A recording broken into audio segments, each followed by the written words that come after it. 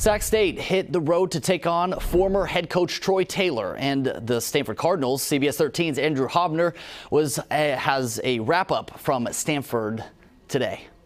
Yeah, guys, the one word Sacramento State head coach Andy Thompson loved more than any in his post-game press conference was resilience, because that's what it was for this Sacramento State team here at Stanford Stadium, down 14-3 in an 11-point hole, and with Stanford driving to score again, Sacramento State's defense stepped up in a major way, and you could hear in this stadium defense cheers, Sacramento cheers, louder than any other Stanford cheers in Stanford's own building.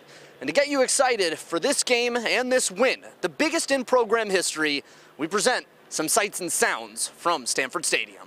Hey,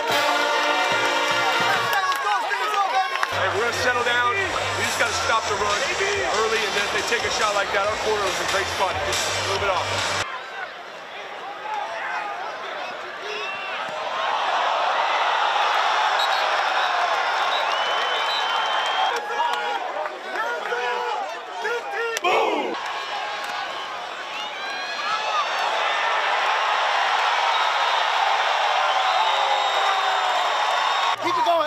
Keep it going, let's go.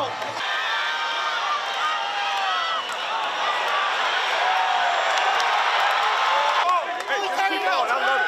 Keep going, all right? Don't look good, just keep playing.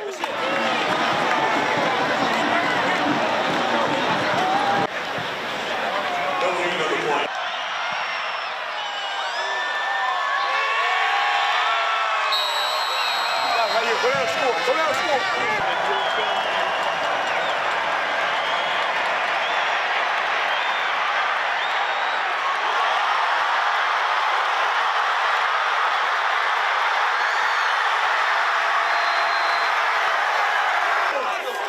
I'm him.